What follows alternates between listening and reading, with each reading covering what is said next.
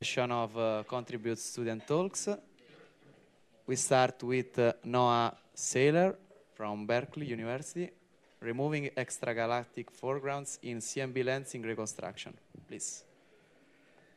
All right, so thanks. My name is Noah, and before I get into removing foregrounds, I very briefly want to quickly motivate, why CMB lensing, why is it interesting? So as I'm sure Blake will talk about in more detail later this week, CMB photons are lensed by the intervening matter as they traverse the observable universe. And we can use measurements of this lensing to learn about the late-time structure evolution.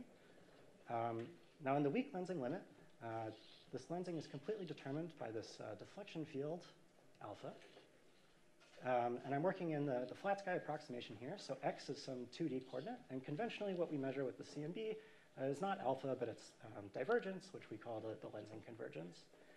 And now is a particularly exciting time to be doing CMB lensing, just because we're in a phase of rapid advances in sensitivity. So in this plot here, in black, I'm showing the convergence power spectrum, and I'm showing some noise curves for some various surveys. Kind of the current state of the art is this curve in red from the Atacama Cosmology telescope. And in the next decade or two, we're going to be decreasing these noise levels by something like an order of magnitude with CMB stage 4. OK, but how do we actually measure this lensing convergence? So as a starting point, recall that statistical isotropy forces the 2-point correlation function in Fourier space to be diagonal. OK, so now let's imagine doing the same thing. So we're going to average over realizations of the CMB, but we're going to fix the lensing field. Okay, and by fixing the lensing field, we inherently break isotropy. And so this 2-point correlator that we were just looking at ends up picking up off-diagonal contributions that are proportional to this lensing field. And this is our starting point for deriving an estimator for this lensing convergence. OK, so if I have this equation, I can divide both sides by kappa. And there we have it. I have an estimator. It's perfectly unbiased if I'm allowed to do these realizations over the CMB. But of course, I can't actually do a statistical ensemble over the CMB. But what I can do is I can do spatial averages. And so we're going to sum over multipoles that are separated by a common capital L. And by doing so, we obtain an expression that is a generic quadratic estimator, which has some weights capital F. And these weights are, in principle, completely arbitrary, so long as they're properly normalized. And traditionally, what people do is they choose these weights to minimize the variance of this estimator. OK? These estimators start to run into problems when your maps are contaminated with foregrounds that are both non-Gaussian and also correlated with the lensing convergence. So specifically, what I'm thinking about here are extragalactic foregrounds, so things like the cosmic infrared background, radio point sources, or the thermal or kinetic Sunyaev-Zeldovich effects. So for simplicity here, let's just consider the simple case of a single foreground S. These quadratic estimators are bilinear in their arguments. So if I write down some estimator for the lensing power spectrum, I can expand it as so. The first term here is the signal you're going after, so that's great. That's what we want. And then these remaining terms here are biases that are resulting from, in the first case, a non-zero bispectrum between this lensing field and the foregrounds. And in the second case, from a non-zero trispectrum in the foregrounds. And likewise, you end up getting biases to cross-correlation measurements. So let's say I want to measure my lensing map, and then I want to cross-correlate it with some galaxies. I end up producing some biases due to a non-zero bispectrum between these foregrounds and the galaxies. And for an act-like survey, it turns out that these foregrounds are quite statistically significant, and as a result are one of the leading systematic errors in future CMB lensing measurements. So how do we get around this? So the first approach that I want to talk about is the so-called bias hardening technique. And the basic idea behind bias hardening is very simple. So just as we can write down a quadratic estimator for the lensing field, we can also try and write down a quadratic estimator for the foregrounds. And if you have this foreground estimator, then what you can do is you can try and subtract off the bias that you would get to your naive lensing estimator using this foreground estimator. And I'm going to skip most of the details because I don't have time. But more or less, you just take some linear combination of these naive minimum variance estimators. And the only inputs that go into deriving this bias hardened estimator are the foreground bispectra and power spectrum, which are straightforward to evaluate if you assume some simple halo model for these foregrounds. OK, so how does this actually work? Or how well does it work? So in this left plot here, I'm showing the simulated biases that we expect from a cross-correlation measurement of CMB lensing with an LSST-like set of galaxies. And red here are the biases that you get from the standard minimum variance estimator. And blue is what happens when you do this point source hardening. And you can see that you reduce the biases by something like a factor of 10, so that's quite nice. And this plot on the right, what I'm showing is how well you can measure the amplitude, so the fixed shape amplitude of this cross correlation, as a function of the smallest scales that I include in my lensing reconstruction. Oops, sorry. And the color here is showing the relative bias to this measurement in units of the statistical uncertainty.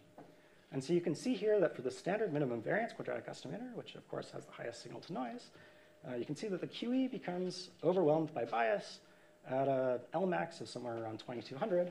So this is the point where the systematic error starts to dominate over the statistical one. Whereas something like a point source hardened estimator can go to much smaller scales while retaining a smaller bias. And so at the end of the day, by including all this smaller scale information, you can build an estimator that actually has a lower noise and a lower bias than the standard QE. Okay, so that's all I wanted to say about bias hardening. The other technique that is more commonly used are multi-frequency techniques. So typically these CMB telescopes are measuring the CMB at multiple frequencies. And I'm always free to take any linear combination of these frequencies as I would like to obtain some linear combination t hat. And I have a lot of freedom in what these weights can be. So traditionally, what you do is you choose these weights to minimize the variance of t hat. But what you can also do, if you know the spectral dependence of some of these foregrounds, is you can modify these weights to try and deproject them, to remove them from this map t hat. And there are some subtleties that we'll get to in the next slide. I'm going to skip this because I don't have time. So here are some results. So on this y-axis here, I'm showing the bias to the amplitude of that same cross-correlation measurement as a function of the noise. These different colors here are showing different types of estimators. These circles here are showing what happens when I use the minimum variance linear combination weights. And then these squares or triangles are showing what happens when I try and individually remove either the CIB or the TSE. And counterintuitively, when you remove the CIB, you actually end up increasing your overall bias. And likewise for the TSE, and that's because you end up boosting the other's power spectrum. And so this is a bit counterintuitive, and it's kind of the worst case scenario because you've increased your noise and your bias. This purple here is showing what happens for the bias hardened estimator. Again, your noise is below your bias, so that's good. But let's say you want to be more conservative or get your bias below maybe half a sigma or something. Instead of jointly deprojecting, you can do a semi-clever trick where you just draw a line between these two different types of weights. And so by walking just slightly along this line, you can pay a 10% noise price instead of a factor of 2 and still have an unbiased estimator. So I'll leave it at that and say that we'll be using these techniques for a cross-correlation analysis of DESI and ACT in the near future.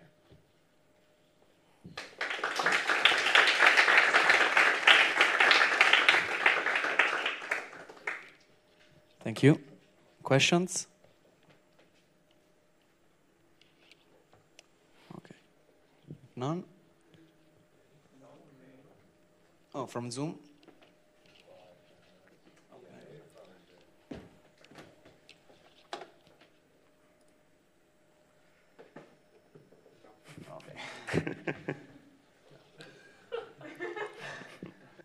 Okay, let's thank Noah again.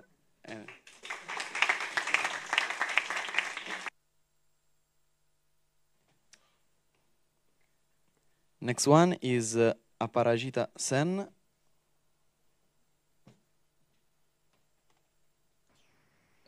Hi. Okay, it's online. Should I share my screen? Yes, thank you.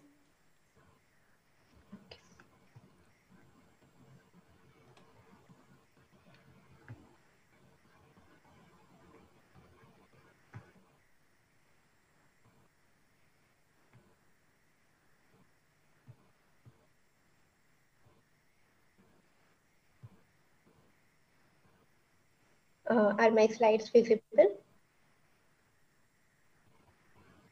Yes, Hello? you can start. Okay.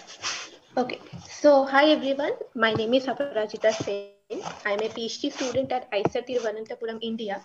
And today I will talk about this topic, forecast for recovery of R in CMB Bharat. I will specifically focus on thermal dust complexities and its and the optimum range of frequency required for its removal. So I've done this work in collaboration with Devabroto Adak, who is a postdoc at IMSC Chennai, and my supervisor Somin Basak, Jack Delabroli, and Tuhin Ghosh and others.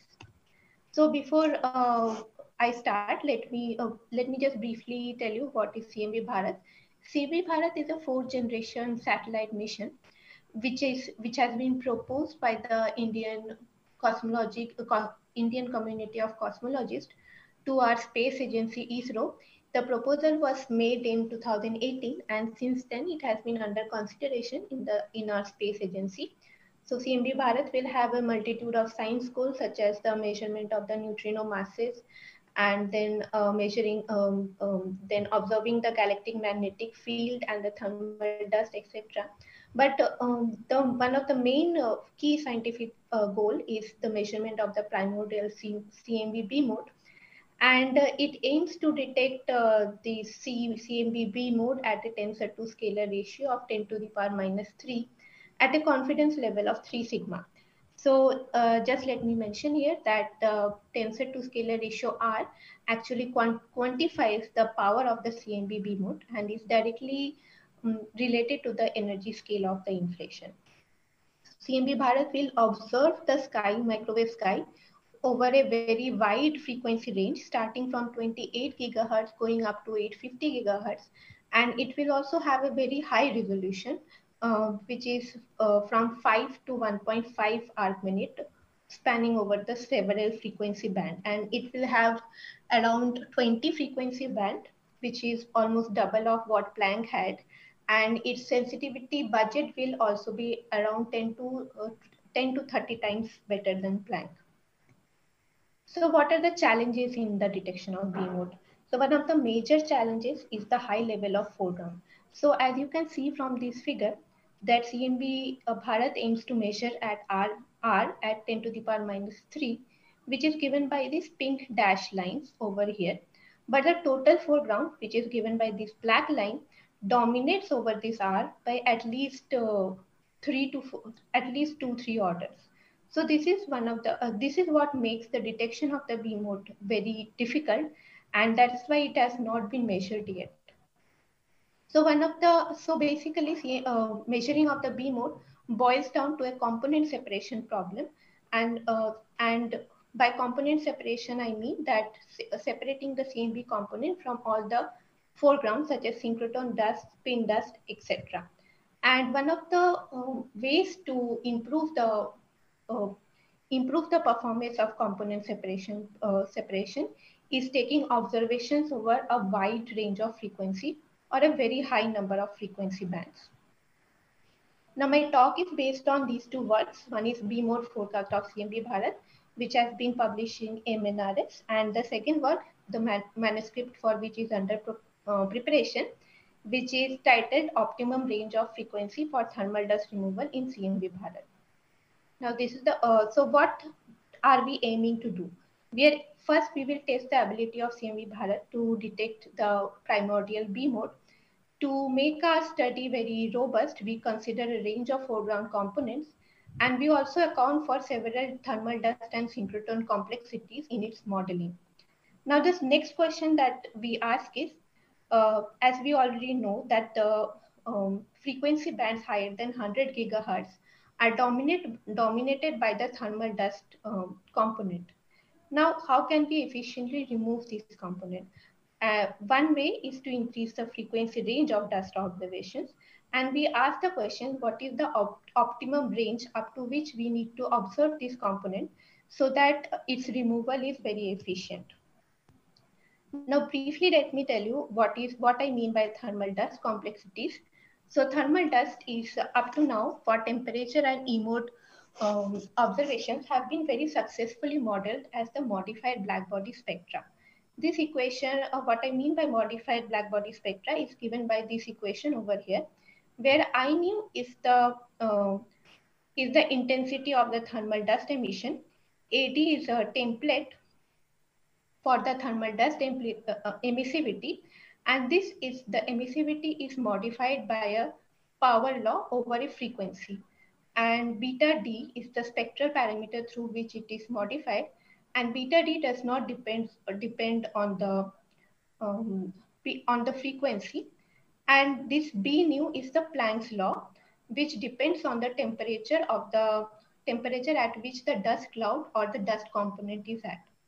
Now, this modeling is not enough is not adequate for the extraction of B mode. There are several, because this does not account for several forms of dust complexities, such as line of sight effects, variation in the dust composition and size, and also the galactic magnetic field. And also some of these effects lead to frequency decorrelation, which means we cannot, the observations over different frequencies cannot be simply modeled by a power law. So to account for some of the dust complexities, we have considered three models. One is the MKT dust model. Sorry to interrupt. You have 1 minute left. Okay. Oh, okay. So we have considered three models which considers these type of complexities, which takes these type of complexities in account. And let me just briefly summarize our results. So for our forecast, we find that for simple R forecast, we find that for a very simple model, we are able to reach the targeted sensitivity of CMB Bharat. And second, for dust complexity, such as multi-layer dust model or frequency decorrelation, the parametric component separation method which we have used, which is known as commander, is not able to recover the dust adequately.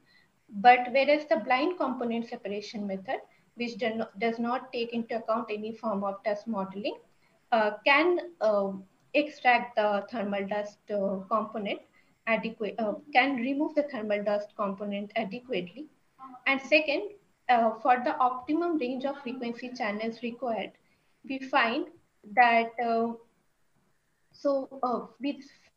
if we consider frequency channels up to 520 gigahertz, as we have shown here for the physical dust and MKT dust model, we are more than able to recover the required tensor to scalar ratio we are able to recover tensor to scalar ratio 10 to the power minus 3.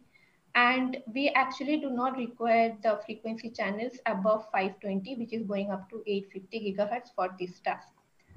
So this is all for my talk. To conclude, I can just go over my conclusions that so we find that configuration of CMB Bharat can recover R equals to 10 to the power minus 3.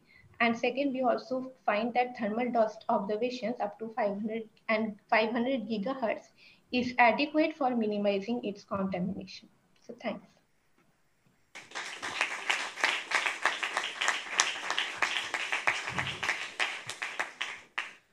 So let's thank Aparajita. Are there questions? Okay. There are not from Zoom either. Okay. Thank you again. Thanks.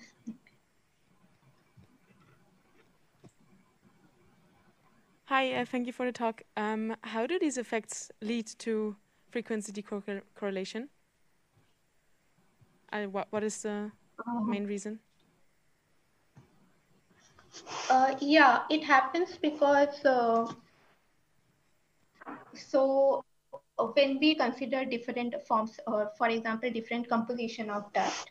For example, if we have silicon dust, so dust components can have silicon or carbonaceous, and when we consider those things, so their physical properties over the frequency range changes. So, so in short, that is how we can get frequency decorrelation.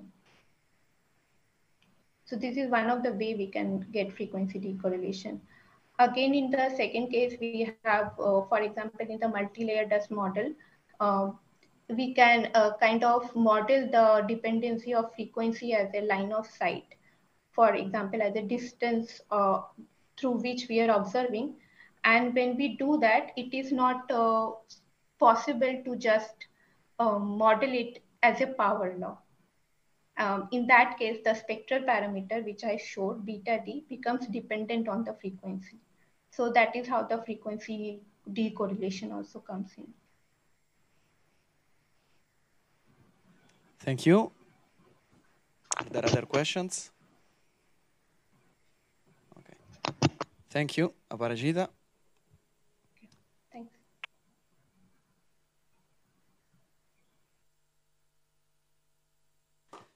Okay. Next one is Kumar Aritra Gon, EMB modes from secondary polarization of CMB.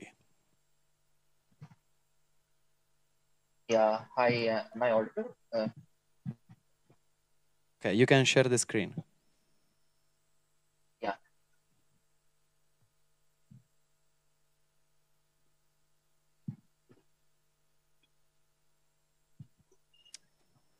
Okay, you can start.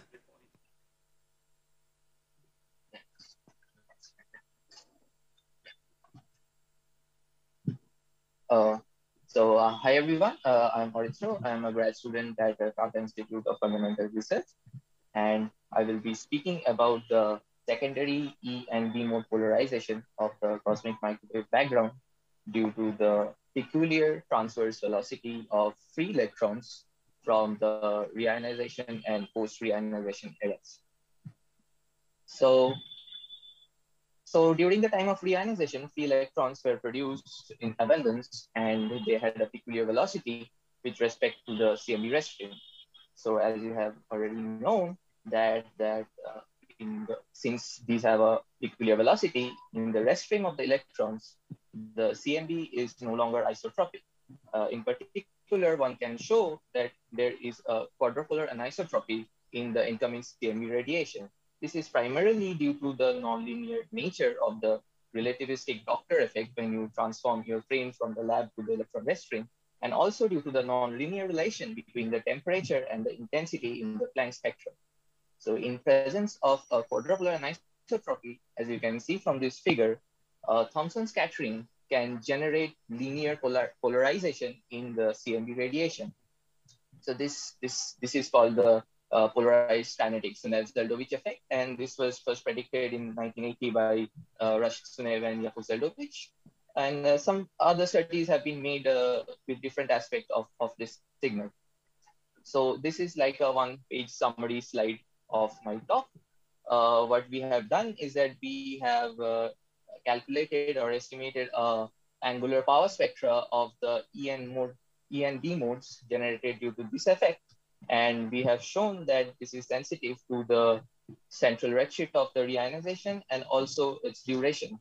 And it is also sensitive to the velocity power spectrum, which is related to the matter power spectrum, if you consider the scalar modes to be sourced by gravity.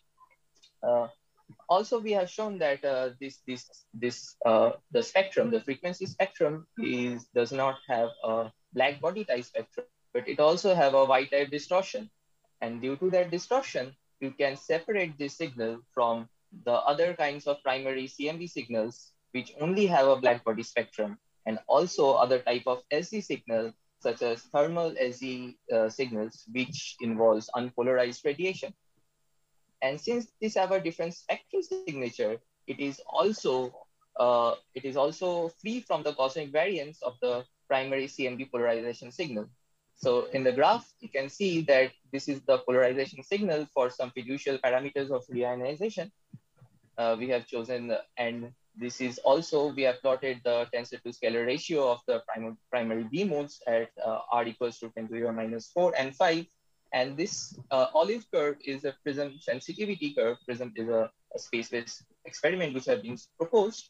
And as you can see that some more sensitivity needs to be gained in the future to detect this kind of signal.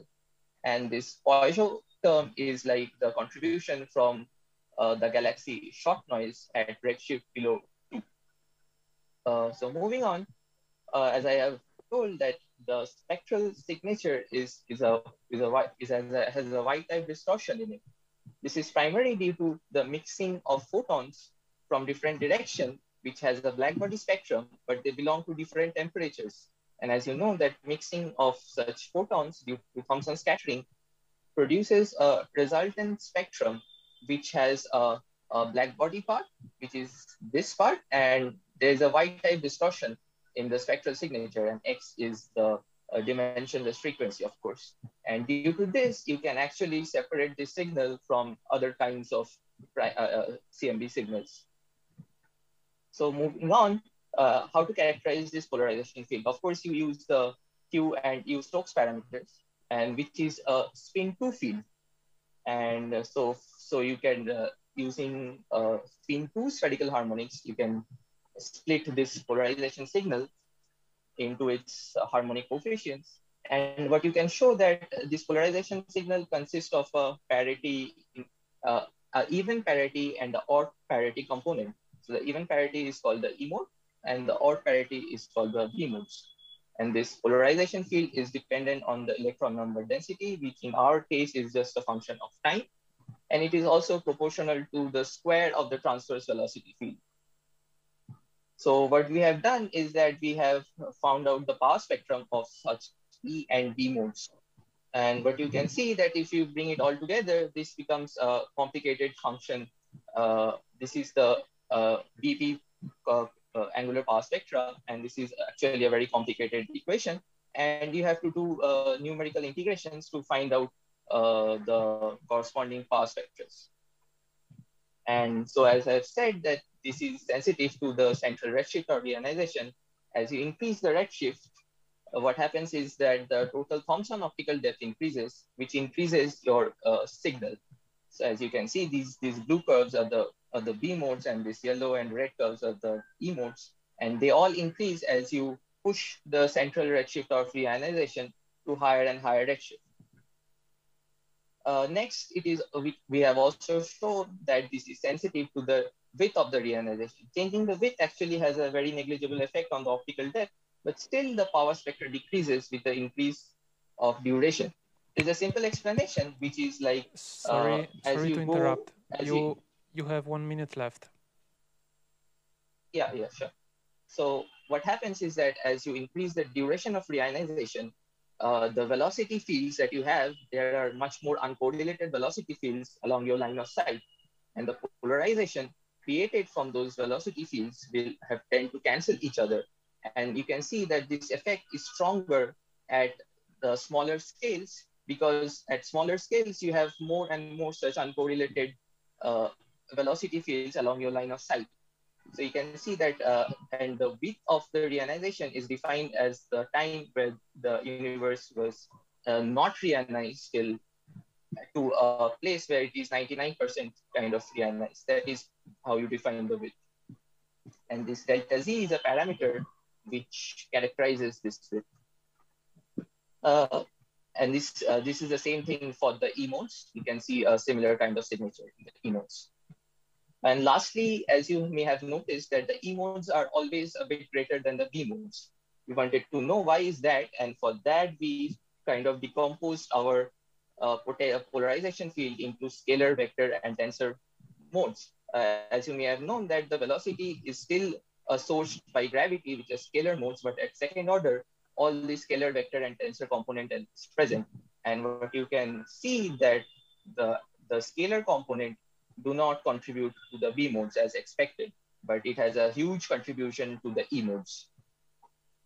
Sorry, this will be an E mode, sorry for this typo. This has a huge component in the E modes, and that is why we believe that the E modes is a bit greater than the B modes. So I will end by repeating my conclusions that this power spectrum, this polarization has a wide distortion part for which it will be sensitive. You will be able to differentiate between other signals which have either a black body spectrum or it involves unpolarized radiation. And this polarization signal is sensitive to the reionization redshift, width, and the matter velocity power spectrum. Thank you for your patience.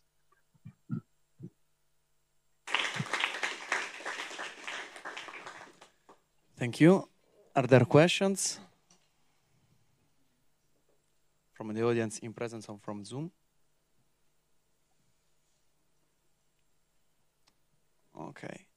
Let's thank again Aritra.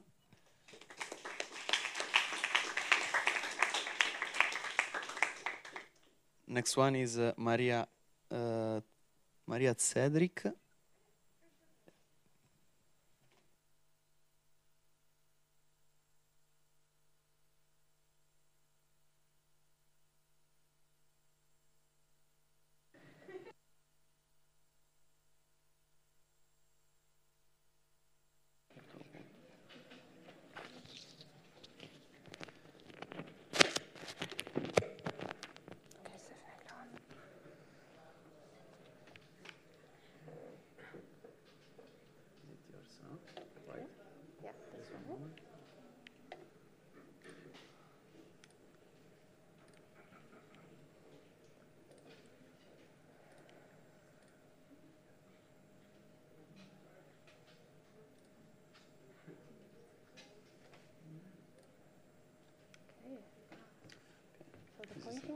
pointer to go on and to go back. Sorry for the spoiler. Okay, please, you can start. Thank you.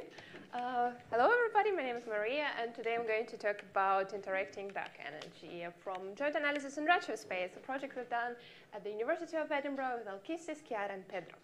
So, last week we all heard this fantastic talk about spectroscopic surveys and how they're going to revolutionize the field of cosmology.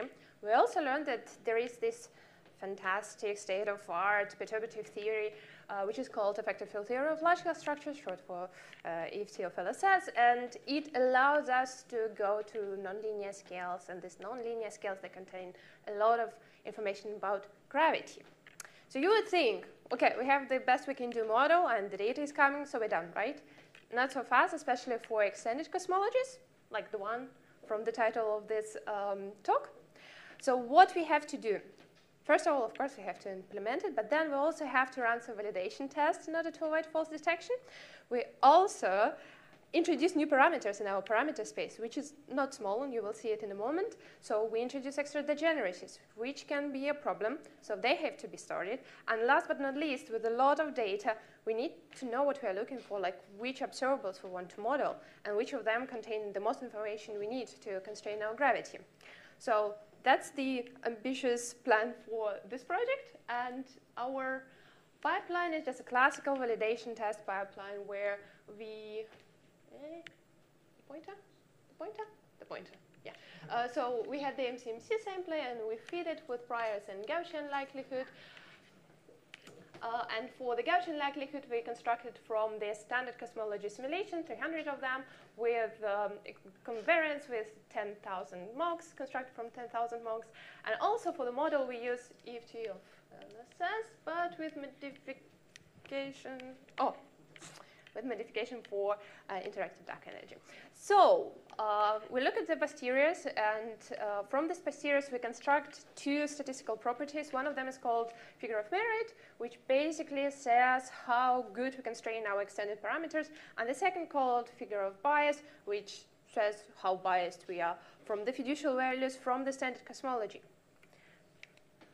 So let's very briefly go through the effective field theory of large-scale structure. So if you want to construct your power spectrum in redshift space for up to one log order, what you need is this set of parameters. So first line is for the bias expansion, then you have some bunch of counter terms, and then you have a scale-dependent shot noise. And of course, you also have the growth rate, the logarithmic growth rate, which is responsible, which is like the parameter to test gravity. So if you look into the formalism, you could see directly from the equations that this bunch of parameters is already degenerate with one another. So for example, B1 and F, so these guys, they're degenerate because they both control the amplitude. Then the non-local biases, they're also degenerate. And even if you use only the power spectrum, it's not enough to constrain big gamma 3. Also, to constrain all the three of the first counter terms, you need all three multiples. So what we want to do, we want to include bispectrum. For bispectrum to stay consistent, we go only to a tree level, so a little bit less parameters, but still there are degeneracies between F and B1.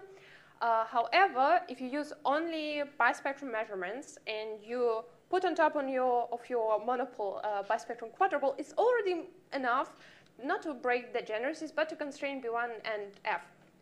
Okay, so we want to do a joint analysis, so a lot of things going on. We then move to the growth rate, which we parameterize in our interactive dark energy formalism. As it is clear from the name, dark energy is interacting with dark matter. You can think about this interaction in terms of Thomson scattering, so there is only impulse transfer between these components and no energy transfer. So background stays the same. The only thing that we modify is the structure formation, and you can see there is this additional term in the Euler equation, the drag term. So the parameters that are extra for this model is the W, which is just the equation of states for dark energy, and then we have the psi, and psi is just the ratio between the cross-section of the interaction to the matter, to the dark matter particle mass. We also use not the parameterization of W and Xi, we use W and A is just the product of those two, just because it's easy to analyze.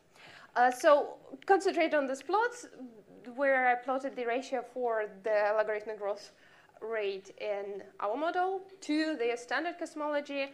And the main takeaway is that we have these two forbidden regions. And these forbidden regions, they just correspond to the values of Xi, which are negative.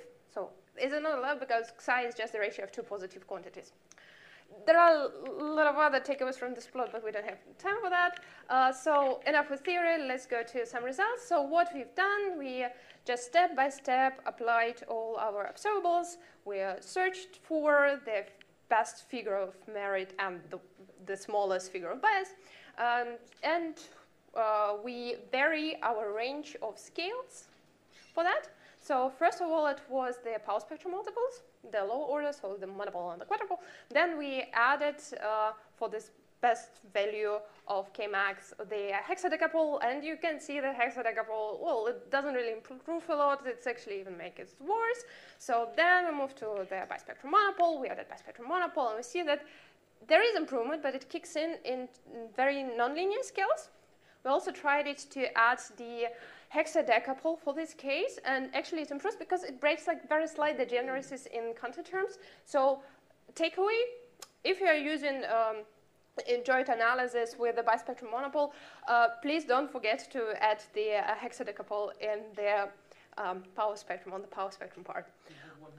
Okay, great. So let's look at this wonderful marginalized posterior for only the extended parameters A and W. You can see this butterfly pattern, and it just corresponds to the figure you've seen before where we have two forbidden regions. And what is important that if we have a bispectrum monopole, then the contours there tighter up to 30%. However, we go to really nonlinear scales, and we need to evaluate a lot of triangles. So can we do better? Can we do, well, the same but with least amount of triangles? Yes, we can. So first approach will be just to apply some bias relations. Again, not a lot of time to go into details, but you can see we can achieve the same improvement going to much more moderate scales. And the second improvement type is just to add the bispectrum quadrupole on top of bispectrum monopole. And you can see again on more moderate scales, like here, we already see the comparable improvement of our extended parameters constraints. So, of course, after doing validation tests, we have to repeat the same analysis with the real data, for example, from BOS. And it has been done for power spectrum multipoles only. Now we're working to include the bispectrum. All in all, summary, please use bispectrum monopole. If you don't want to calculate a lot of triangles, just add some bias relations or bispectrum quadrupole. We also found very similar improvement in WCDM scenario. However, a lot of work has to be done, which you can see on this wonderful meme. Thank you for your attention.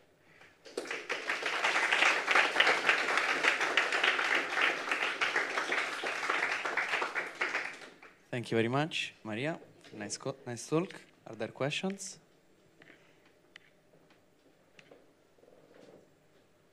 Thank you. Very nice talk.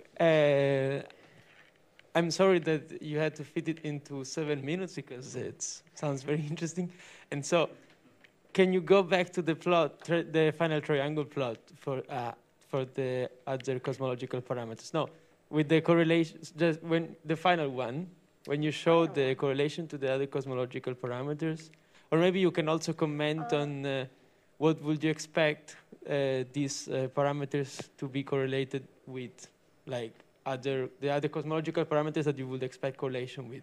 They definitely would. Well, the work which was done with real data and full cosmological analysis was not done by me, but my colleagues.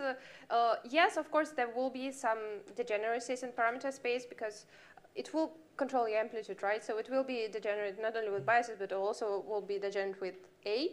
So everything that controls the amplitude, so to say. So there will be degeneracies. They probably, because we can constrain bias better, the constraints will be better, but still, of course, the dark energy parameters will be degenerate with cosmological parameters, as you can see already here. Yeah, thank you. Yeah, yeah. Oh, this is the wrong one. Yeah. Just if you could turn the second slide, I think it was, after the introduction. Oh yeah, after this, sorry. Yes, this slide. So there is the energy density of lambda depends on the scale factor through the W. How is this obtained? It's always it's the solution of your Einstein equation. So it's the usual cosmology, like what we've done in our yeah, but in free. Okay, so but if we look at last lectures, the rho lambda does not depend on A. It's constant. So how what was changed in? How did we get this? So you have this expression for like all cosmological components, right? So it's the solution for the equation of state, right? So it depends how your density and your pressure correspond. Yes. So for cosmological constant, we assume, well, the solution is that W is just -1. But it cannot be -1. Oh, yes, -1, yes. But here is not -1. It's not. So it's one of the models where you allow your cosmological constant to have the equation of state where it's not even cosmological constant. Right. So it's not -1. It's not -1. It's not time dependent. It's just not -1. Okay. That's it. Thank you. Thank you. Other?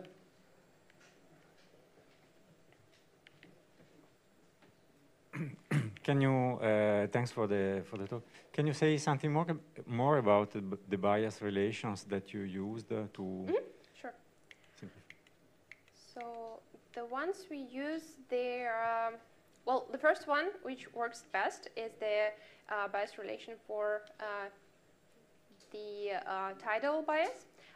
And it was derived, so both of them are fits, first of all. They are not, since we are fitting everything for halos, we trust halo simulation. So one of them is completely from the separate universe simulation. It's the bias expression for B2, so for the second local bias.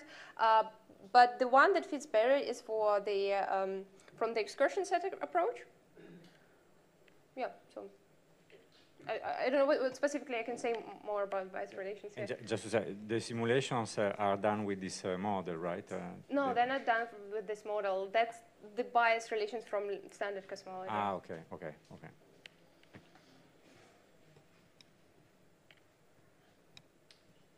So if there are no further questions, let's thank you. Let's thank Maria.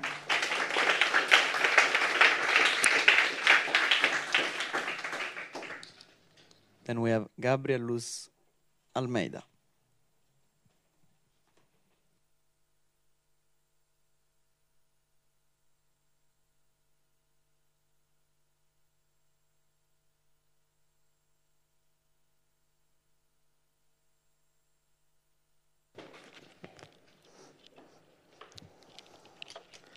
Just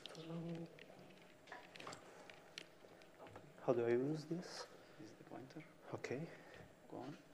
I can use this as well, right? Yeah. Okay. This is the pointer. Okay. Oops. To go back is this. Okay. Okay. So my name is Gabriel. I'll be talking a little bit about effective field theory approach to deal with the binary system dynamics.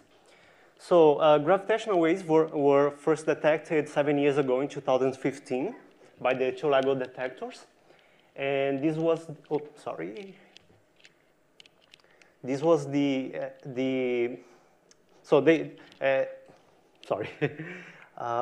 this observation provided a new window to observe the universe, since now we have another way of probing astrophysics. And up to now, the LIGO-Virgo collaboration, they detected 90 gravitational wave events. And in all these events, in all these gravitational wave signals, the waveforms are, they have all this morphology, which encapsulates these different phases of the binary system evolution. So we first have the inspiral phase, in which we can separate the two objects. And then we have the merger and the ring down, as Teokowski was teaching us. For circular orbits, we can derive this expression for the polarizations of the gravitational waves. And one of the most important quantities in this expression is this phase in here, which tracks the orbital phase evolution of the system. So I'm talking precisely about the in-spiral phase of the system. And one interesting thing is that in order to model it, we need information about the conservative dynamics of the system, in which we have here the energy of the system, but also we need to give information about the dissipative part, which is the energy flux emitted by the system in terms of gravitational waves. So one interesting characteristic that we have in this binary system is that we have a clear separation of scales. So we have a hierarchy of scales. Let me just move here. Okay. So we have an orbital scale. In the orbital scale, we have this, which is basically the virial theorem. This is just the leading order. Okay. This R is the orbital separation of the two objects. This R of S is the size of the source. So if we are talking about black holes, this is just the Schwarzschild radius of the black holes. And also we have the gravitational wavelength, which we can derive this expression in here, this relation, using linearized theory of general relativity, the linearized theory, right? And we can build this relation, okay? And if we consider a non-relativistic regime of the velocities, this V is the relative velocity between the bodies, we will end up with this hierarchy of scales. So we have that the wavelength of the gravitational wave emitted is much larger than the orbital separation of the objects, which in turn is much greater than the radius of the objects, if we are talking about compact objects like black holes or even neutron stars. Because we have this separation of scales, we are allowed to describe the physics of, for instance, gravitational waves using an effective field theory, the same way that for the orbital scale, we can also have another description in terms of an effective field theory. In order to do this, we use the so-called method of regions, in which we split the metric perturbations into potential modes and radiation modes. Potential modes are on-shell modes, in which the scaling is given by this. And these radiation modes are on-shell modes, which scales according to this relation here. Okay? And then, for instance, if we want to study the binary system dynamics, the conservative dynamics, we can first neglect the radiation modes and build an effective field theory for this, using the Einstein-Hilbert-Lagrangian, the Einstein-Hilbert action as the bulk action, which provides the way of describing the interactions. But also we need an action for the particle points, for the black holes, which at this sense is described as particle points, okay? Since we are in a regime in which the orbital scales are much larger than the size of these objects. And then we start by adding operators in here. The first one being just the minimum coupling that we have in general relativity. But also we can add spin degrees of freedom. We can include finite size effects and so on. And then in order to make the post-Newtonian expansion, the way that we implement this is by expanding the propagators that we have, that we build using Feynman rules built from these actions. We can expand them because, as we have seen in here for the potential modes, these quantities in here will be giving contributions to the power of V squared, which is precisely which this perturbative approach is about, the post-Newtonian approximation. And then each of these terms they are of higher order in V square. And then computing, for instance, these diagrams in here, we can compute this effective action which should be added to the Newtonian potential. This gives the first post-Newtonian correction. If we keep the radiative modes, we can integrate now the small length scales, okay, in order to get an effective field theory. By doing this and doing the so-called multipole expansion in order to get the physics at these scales of lambda much larger than the optical scales, we end up with this theory, okay, in which we can compute diagrams such as these ones and compute observables such as the energy flux emitted by the system. Other nonlinear effects can also be computed. We have the tail effects that we have investigated, and they are interesting because they have IR and ultraviolet divergences, which is typical of classical field theory in general. And we could understand this in terms of the renormalization group evolution. But also, one extremely important type of diagrams are these ones, in which the imaginary part of these diagrams, from them we can have information about energy flux and other observables related to gravitational waves. But the real part of these diagrams, we can we can obtain conservative contributions coming from radiation reactions to the conservative dynamics of the system. And I finish by leaving this. Okay.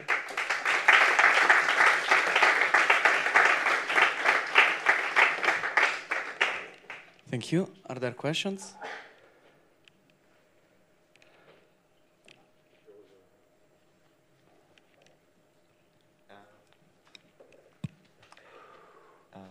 Thank you. I wanted to ask if in your action you are also, in your effective action, do you also get dissipative terms? The dissipative? Yes. Okay, you can put dissipative terms. You can include them here. I just put the more general, most famous ones, which are the most important, I guess. But yes, you can do that. Yes. I can or I have to? So in order to build this, you have to put all the types of terms that are consistent with the symmetries of the problem, which is the Fourier-Morphism invariance and also hyperparameterization invariance. So you need to find operators and terms that they are consistent with these symmetries. But these are these in here, they are the ones that start to contribute first. Yeah.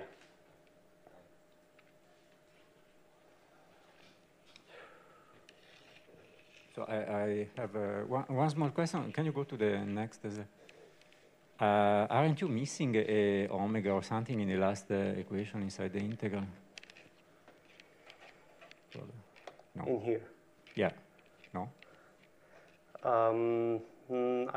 I don't think so. No, you don't? Oh, okay.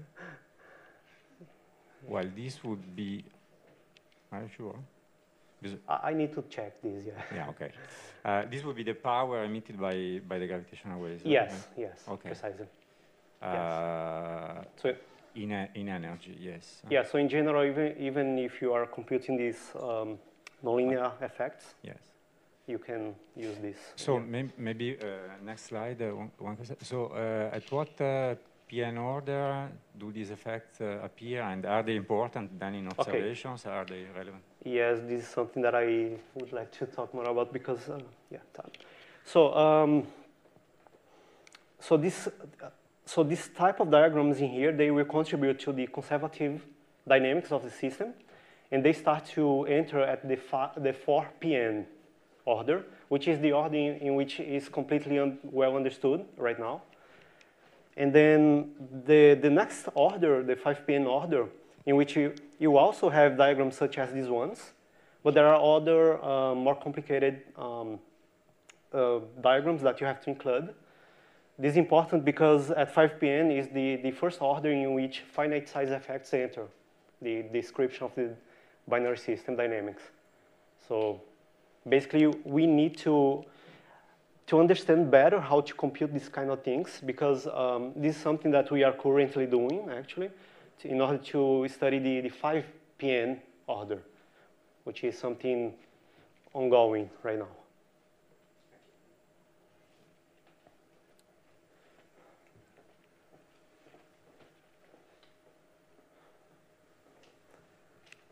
I would just ask about the Feynman diagrams. Okay.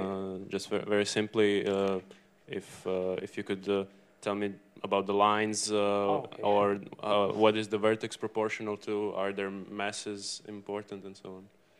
Because those should probably represent a charge, as in electrodynamics or something. Okay. So we have in here we have two types of diagrams.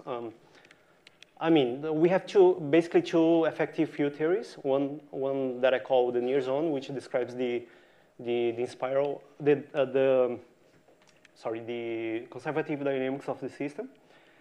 These lines in here, like these two parallel lines, they represent the word line of the particles, okay? Mm-hmm. And these connections here, they are propagators, which are generated by the Einstein-Hilbert action, plus gauge fixing term, which I didn't mention here. Okay. So it would be, the propagator would be proportional to the metric capital H, right? Or like over the. Sorry. If the whether the external lines, the full lines represent something as a fermion with one index, and the propagator is, as in electrodynamics, with like the metric, or is it a scalar propagator? The propagator is the full metric perturbation that we have in here. This H mu nu, the potential modes. Mm-hmm. Okay, they come from the Einstein-Hilbert action plus the gauge fixing term, and in here we have the coupling of gravity with these word lines. I don't know if I answered your question.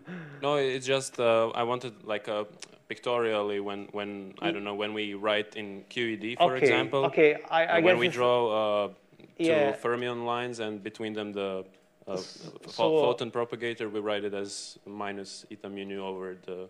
Okay, I guess K squared. I guess here is a little bit different, because in this elementary particle physics computations, we do not have this word line the way that we have in here, mm-hmm.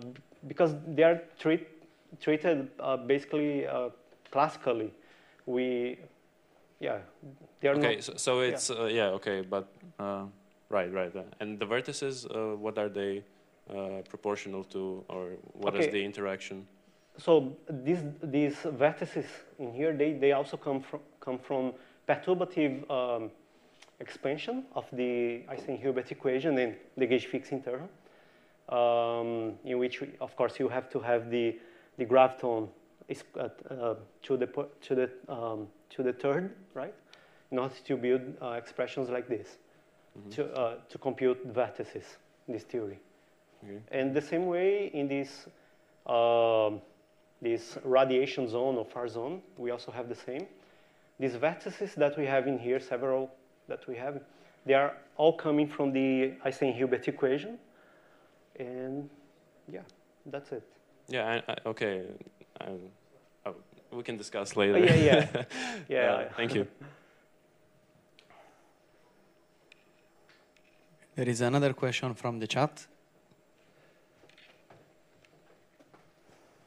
So they are asking about the significance of instantaneity approximation. Okay. Basically, in order to study gravitational waves, we have to expand. We have to have a perturbative approach, because we do not have exact solutions to deal with the problem. Okay, and this is one of the ways that we have. In order to basically start from the Newtonian potential, the Newtonian physics. And from general relativity, we can encapsulate corrections. And these corrections can be done, can be organized in terms of velocity. So these terms in here, they are all velocity square, velocity to the fourth, and so on. This is simply a simple, let's say, a simple way to work perturbatively with the description of the two-body dynamics. Yes.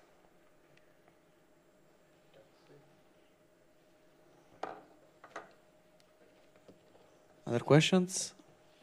Okay, let's thank Gabriel again. Okay, thank you.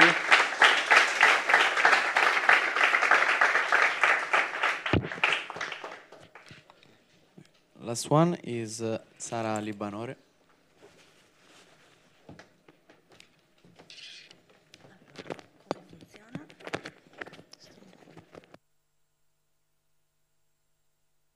Grazie. E questo? Ok. Andare avanti e andare indietro. Perfetto. Thank you. Hello, everyone, and thanks to the organizer for the opportunity they gave me to present my topic here today. I'm Sara LIBANORE. I just finished my PhD in Padova. Now I'm a visiting student in Beersheba, Israel. And now I will talk about the importance of clustering analysis in future surveys of gravitational waves. Okay, before going to that, since I'm not sure you know where Padova or Beersheba are, I just wanted to show you this image. And if you want to walk from Padova to Beersheba, ICTP is on your way, so you can just go that way. The names you see in these slides are the person I'm working with, and the ones that are highlighted in bold are the ones that are important for this work. Not my favorites, but the ones that work on this topic with me. So this is the question we based on our work.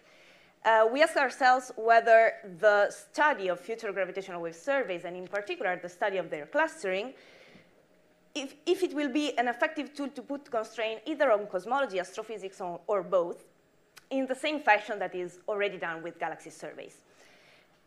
In this talk, I just want to give you the taste of what I mean with the words that I highlighted. If you want me to be more technical, you can ask me a question at the end. So let's start by discussing the clustering. The image that you see here is built using mock data from a simulation, from the Eagle simulation.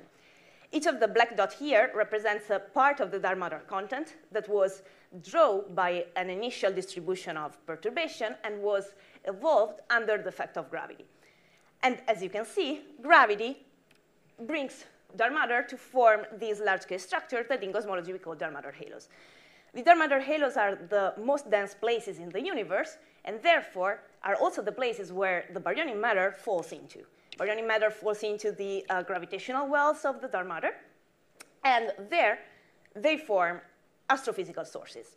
All the blue dots you see here, these could be stars, could be galaxies. In the case of my work, they represent binary black hole mergers, and in particular, the gravitational waves emitted by these mergers. So using simulations, we can start from a dark matter field, and we can model, assuming an astrophysical model, how these sources are distributed and how they clustered all around the universe and the space-time. But when we go to observe data, we have to go the other way around. So we observe a distribution of luminous tracers in the sky. In my case, we observe gravitational waves. And by studying their distribution and clustering, we are interested in understanding the properties of the underlying dark matter field. And in particular, the parameter that links the clustering of these sources with the underlying dark matter field is called the bias. So the study of the bias was one of the main topics that I focused on during my work. And we developed a semi-analytical model to describe how these gravitational wave sources are distributed. So future gravitational wave surveys will put constraints on this bias in the same fashion that galaxy surveys do with galaxy bias. But there is an important thing to take into account. As we discussed during the lectures in these days, from the gravitational wave signal, you cannot extract the redshift. The redshift is an information that you don't have in gravitational wave surveys. How to deal with this? Well, either you assume some statistical models, some or you see an electromagnetic counterpart, so to associate a redshift with a gravitational wave event, or you just forget about the redshift and you go to luminosity distance space. Luminosity distance can be measured from the gravitational wave signal and therefore can be used as the radial coordinate of your survey. If you just map the binary black hole mergers or binary neutron star merger in luminosity distance space, you can just rely on your gravitational wave survey without the needing of an external datasets or assumption for the redshift. The other thing that I have to underline is that all the work that I am doing is based on statistics, and to perform statistical analysis, you need a lot of observations. We don't have enough with LIGO Virgo, so we have to do forecasts for the next generation of detector, and in my case, I'm thinking about the Einstein telescope. Einstein telescope will push the sensitivity in the observation of the gravitational waves to a level that will allow us to observe around 1 million of events up to redshift 6 or even further. So with Einstein telescope, with Cosmic Explorer, with next generation detectors, we will be able to have constraints either on cosmological parameters or on bias parameters. Since I don't have much time, in this talk I just want to focus on the study of the bias, and I want to show you an application that that the constraints on the bias parameters can have in the study of both cosmology and astrophysics. And the way I will do this is speaking about formation channels. So what I showed you at the beginning with the dark matter and gravitational wave sources distribution was referred to astrophysical black hole mergers. So astrophysical black holes form at the end of the stellar evolution, and therefore they are found where also stars are, which is in galaxies. Therefore, the bias of such astrophysical black hole mergers will trace the distribution of galaxies, which in standard theory, cosmological model, etc., they form inside the more massive dark matter halos. So when you measure the bias, you expect the bias of these binary black hole mergers to follow the bias of the galaxies. But cosmological models also assume that primordial black holes exist. But if they exist, they can also get bound in binaries, and if they get bound in binaries, they can merge and produce gravitational waves. So if you trace the distribution and the bias of the primordial black holes, since they form before the structure formation, their bias will be completely different with respect to the astrophysical ones. And therefore, by studying the bias, you open a way to disentangle the astrophysical and primordial black hole mergers, which is quite useful since the signal they emit is almost the same. Let me just show you these examples. So here I'm assuming that the astrophysical black hole mergers have like a linear bias that evolves in redshift, while for primordial black holes, depending on the model you assume, you can always think that they have a almost constant bias. A future survey of gravitational wave events will measure a mixture of the two, and therefore the effective bias that will be measured will deviate with respect to the linear trend you expect for the only astrophysical ones. And how much it will deviate, it depends on how many primordial black holes you will see in the gravitational wave emissions. So with this, you can see that the bias can help you putting constraints on both cosmology, since you're probing primordial black holes, but also astrophysics, because you're probing the formation channels of these events. If you have any question, I will be really happy to answer, and thank you for your attention.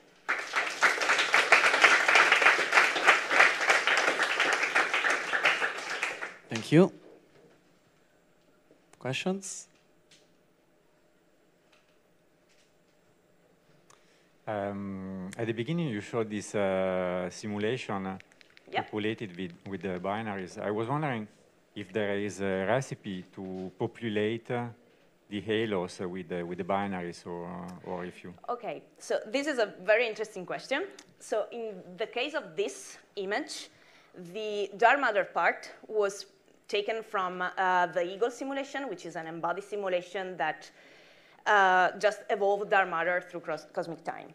While the binary black holes were populated using this MOBSI, which is a population synthesis code, which somehow assumes some statistical distribution of the mergers depending on the properties of the host galaxy, and in a statistical way allows you to populate these halos or these galaxies with the merger distribution.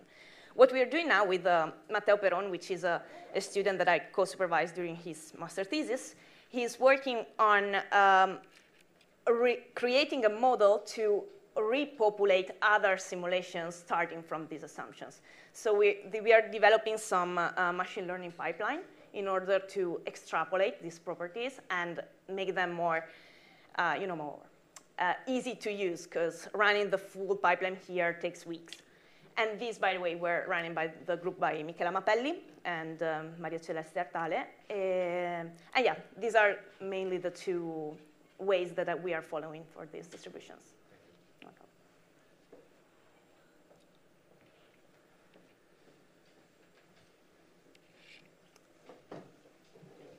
Sorry, so just coming back to this Eagle thing, because Eagle is a full hydro simulation and it has galaxies. So the prescriptions that you were talking about, they care about galaxy properties, or do they care about halo properties? In the work that Michela and collaborator did, they were based on galaxies. Right. So in particular on star formation rate, metallicity, and stellar mass of the host galaxies of such mergers. What we are doing now is trying to extrapolate the relation with respect to the dark matter halos. Because since as you said, you need the bridge of the galaxies between the halos and the binary black hole mergers at this point. But simulating all the galaxies with the full hydrodynamics, it's a mess. So we're trying to understand whether statistically you can derive properties that allows you to populate just the dark matter part of the simulation, which is way faster to be used and also to be run in different cosmologies or different boxes of different sizes.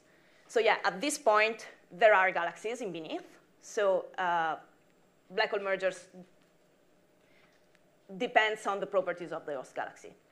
But I hope we will have soon updates on the only dark matter binary merger relation. And just another comment, at some point you just in passing mentioned that there is an issue with the binary black holes because you don't have their redshifts. There is actually a technique to statistically get redshifts of individual binaries by cross-correlating with the presence of galaxies in the same volume. Yeah, sure. Clustering redshifts. And I guess the LIGO-Virgo collaboration has a couple of papers doing this. I completely agree with you. And in fact, the thing that is mostly done is to use this cross-correlation with the galaxy field. What we were trying to do is to understand whether we can use the gravitational wave surveys alone without the needing of the galaxy field. In particular, because with Einstein telescope, we will go up to very high redshift where we won't have information on the galaxy field, probably. So the idea was to understand whether using luminosity distance space and assuming that we marginalize over the cosmology because more or less we know through Planck or through galaxy surveys a good value of the cosmological parameters, if we can just give up the cross-correlations and rely on a full gravitational wave surveys. But yeah, clearly the cross-correlation technique, and also there is this clustering-based analysis that is used both with radio and with gravitational waves that somehow scans the distribution of a survey with a known redshift, such as gravitational waves, with a distribution of in which you know the redshift, like galaxies. And by looking at cross-correlations in the different parts of the sky, you can associate the redshift with the gravitational wave events. But yeah, I agree with you. That is one way to go. Other questions? Okay. I have a very dummy question. Yeah, please. At a certain point, you mentioned late primordial black holes. Yeah. So, which is the difference with early primordial black holes? Yeah, so here is not early and late primordial black holes, it's early late primordial black hole mergers or binaries. So the idea is that you form primordial black holes in the very early universe, radiation-dominated era, and these black holes stay around and they can form binaries. There are two main channels in which you can form the binaries for primordial black holes.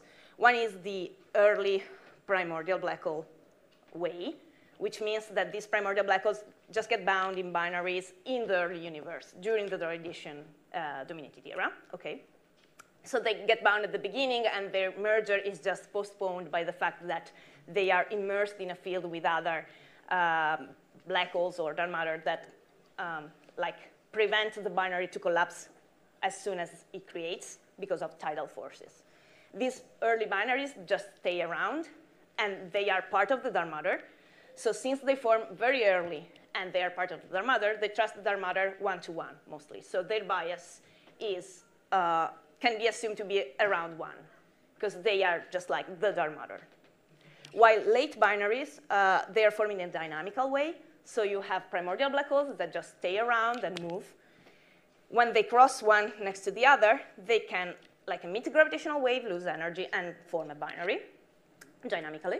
And this happens if the cross-section of the event is high enough. So if these two black holes that pass next to the other have a velocity which is not too high, otherwise they just cross and don't get bound. Okay. So this binary formation can happen where velocities are quite low, which are the small halos. For this reason, the bias of the late primordial black holes binaries is around 0.5, which is more or less the bias of the small dark matter halos. And it is constant since, being a dynamical process, it's not really redshift dependent. So that's the main reason. I hope I answered your question. Yes, okay. Yes, thank you. Other?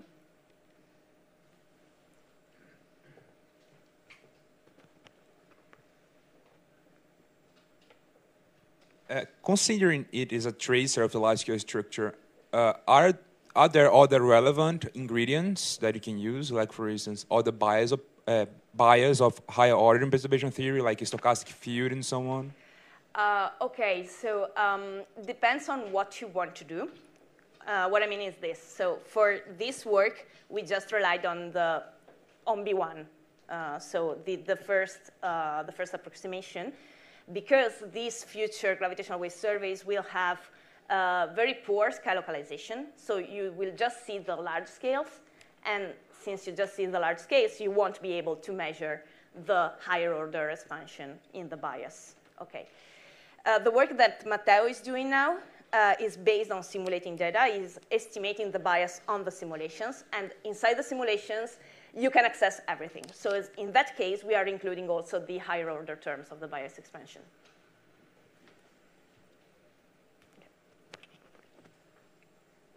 If there are no further questions, let's thank Sarah. Thank you.